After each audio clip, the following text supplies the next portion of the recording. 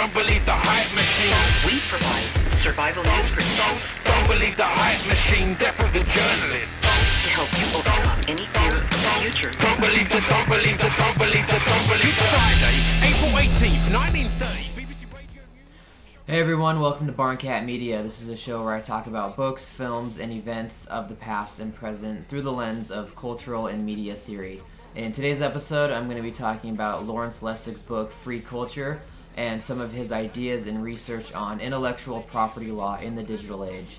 I'm also going to be talking about H.R. 3261, the Stop Online Piracy Act, or SOPA, and I'm going to be couching this piece of legislation in the argument that Lessig makes about the internet and culture.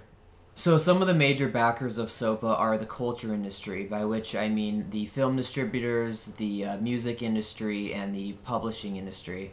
And these companies also own a lot of the major news outlets, which is why there's been a bit of a media blackout on the issue, at least for a while. Now, if you read the bill, it's got some pretty ominous implications for freedom of speech. However, for the purpose of this discussion, I'm only going to focus on the provisions concerning so-called copyright infringement and the ramifications these would have on the way we interact with our culture on the internet. So in the summary of the bill, among other things, it says that it would require online service providers, internet search engines, payment network providers, and internet advertising companies, upon receiving a copy of the court order relating to an attorney general action, to carry out certain preventative measures including withholding services from an infringing site or preventing users located within the U.S. from accessing the infringing site. Expands the offense of criminal copyright infringement to include public performances of copyrighted work by digital transmissions, and work intended for commercial dissemination by making it available on a computer network. So in short, what SOPA would do is it would expand the scope of copyright infringement into the internet by punishing or disabling any website that hosts copyright infringement, while also defining copyright infringement to include a lot of the user-generated content that we see on sites like Facebook and YouTube. So on the surface, these provisions seem reasonable enough. I mean, if you're the copyright holder to a song or a movie, why shouldn't you have a right to control how your content is used and accessed on the internet? Well, to better understand that question, we need to take a step back, as Lawrence Lessig does in his book, and re-examine how the issue is being framed. And it's being framed as property versus piracy. So on one end, you have the copyright holder who is trying to protect their right to control how their content is used. Well, on the other side, you have the pirates, people who are trying to get access to that content without any regard for the law or compensation to the copyright holder. Lawrence Lessig rejects this understanding of the issue by saying that while some copyright protection is important for providing incentive to creators, what we've been seeing throughout history and most recently with SOPA is not so much a protectionism of artists, but rather a protectionism of the business status quo. Never before has so much of our culture been controlled by so few companies with such enormous power, and the internet is a threat to that status quo because it makes possible radically new ways in how our culture can be created and interacted with. While the debate concerning copyright law on the internet is obviously new in many regards, this resistance from the culture industry to emerging technologies is something that we've been seeing for centuries now. And to illustrate this point, you could begin in 17th century England with the Conger, and this was a powerful publishing syndicate comprised of a small group of the most powerful publishers at the time. And they exercised a monopoly over the industry by taking advantage of the copyright law that existed at the time, which was the Licensing Act of 1695.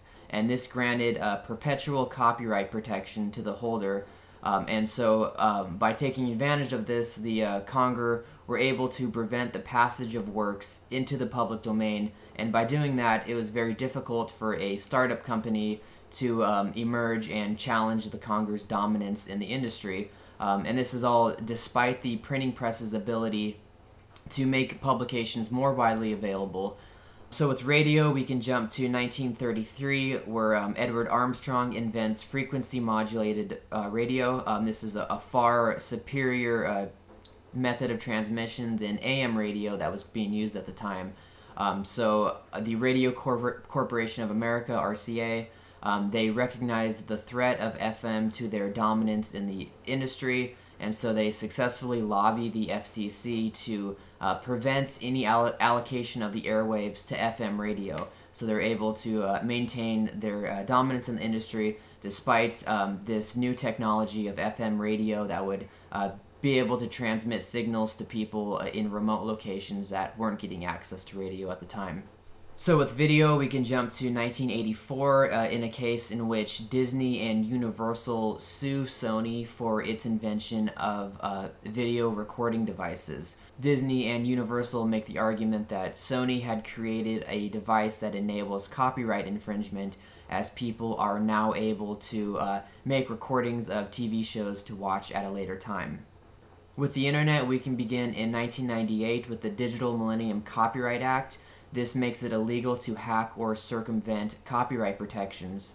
So it is now software code as well as physical devices that the culture industry is attempting to regulate so as to prevent content from being more easily accessed. And there's a ton of examples in between the ones I just gave. I just wanted to sketch a historical outline of how copyright law has been invoked as a way of protecting the status quo of how culture is produced and disseminated. So now that we have a historical context to situate peer-to-peer file sharing and other digital capabilities in, we still haven't addressed why the culture industry's position on copyright and why the provisions in SOPA should be rejected. And Lessig, in his book Free Culture, lays out a lot of arguments, including a cost-benefit analysis of why peer-to-peer file sharing makes economic sense. I'm only going to focus on two arguments, the first one being the most compelling in my opinion because it invokes the U.S. Constitution. So in Article 1, Section 8, which is also known as the Progress Clause, it says that Congress has the power to promote the progress of science and the useful arts by securing for limited times to authors and inventors the exclusive rights to their respective writings and discoveries. Now, the language here is really important, as Lessig and others have pointed out, because this is the only constitutional provision in which the framers voiced their intent for the provision. So, with all the other provisions in the Constitution, including the Bill of Rights, they never tell us why we have those rights. They just tell us that we have those rights. But with the Progress Clause, the framers were very careful in telling us the intent of the clause. And the intent of this power is to promote progress. It is not to enrich the copyright holder by ensuring perpetual protection of their content. So by specifying that copyright terms be limited, the framers foresaw the importance of a public domain in a free and open society. By 1790, they interpreted limited times to mean an initial term of 14 years, after which, if the author was still alive, they had the option to renew for a second term of 14 years, so providing a grand total of 28 years of copyright protection for the artist or creator to enjoy whatever economic benefits may have come from their creation. It's also important to note that the original interpretation of copyright did not include any derivative works, just the original. Lessig goes on to provide a history of copyright legislation, saying that in its first 100 years, the term was extended only once, in 1831, as the initial term was increased from 14 to 28, making a grand total of 42 years of copyright protection. Over the next 50 years, it was increased only once, in 1909, as the renewal term was also extended from 14 to 28 years, making a total of 56 years. Then beginning in 1962, Congress extended the terms of copyright 11 times in 40 years, most significantly with the Sonny Bono Copyright Term Extension Act of 1998, which extended the term by 20 years, making a total of 95 years for works created before 1973. So during this 40-year period, in addition to expanding the scope and terms of copyright quite dramatically, Congress also abandoned the framers' renewal requirement, which was intended to ensure that work that was ready to pass into the public domain could do so more quickly. So now, all copyrighted work is given one term, which is the maximum term. So hopefully that history illustrates just how far we've come from what the framers intended. And you might argue that because the framers were vague when they said limited times, then to constantly expand the scope in terms of copyright, just as SOPA would do, doesn't really constitute a breach of the Constitution. However, if we allow the scope of copyright to be perpetually expanded, what it will do is it will effectively render the Progress Clause useless by preventing the passage of works into the public domain and really curtailing our ability to access, without legal repercussions, much of the content that makes up our culture. So that's a constitutional argument as to why the culture industry's position on copyright and the provisions in SOPA should be rejected. A second argument has to do with the unique architecture of the internet and the implications this has on what it means to make a copy of something. Now compare the internet to real space, say for example a bookstore. Now after I've bought a book from a Barnes & Noble's, I am free to buy and sell that book at a used bookstore or a garage sale or whatever, and that's because copyright says that after I've paid that original price, I've compensated the copyright holder, and from that point on, that book is no longer subject to the regulation of the copyright holder. And this is because no matter how many times this book is bought and sold, it is still the original copy. I am not duplicating this book in order to make another transaction. Now, in the case of the internet, all of this changes. Say I've purchased a song on iTunes, or I've downloaded a book for my e-reader.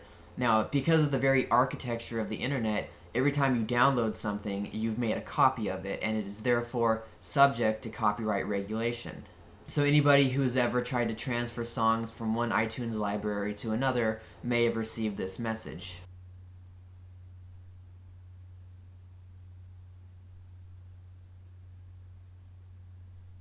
So in this example, iTunes is regulating what we're able to do with this copy of a song, despite the fact that we've purchased this copy, presumably.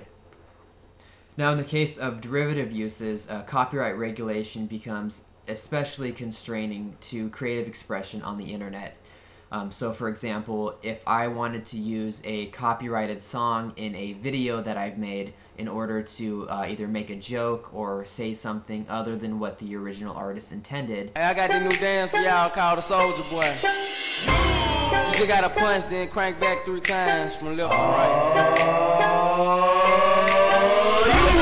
Under bills like SOPA, not only could I be punished, but the website hosting my video, like YouTube or Facebook, can be blocked or disabled. And so the problems with things like SOPA become a cultural one, because the internet, just like its technological predecessors, not only enable freer access to information, but they radically change the way we interact with culture. And in today's capture and retrieve digital culture, many of the forms of creative expression involve borrowing from and expounding upon existing works. And so the question becomes not property versus piracy, but should we allow today's growing generation of internet users to be criminalized for the way they have learned to interact with culture, or should we instead strive to strike a balance between maintaining incentive for creation through copyright protection while also promoting progress of the useful arts and sciences by embracing new technological capabilities?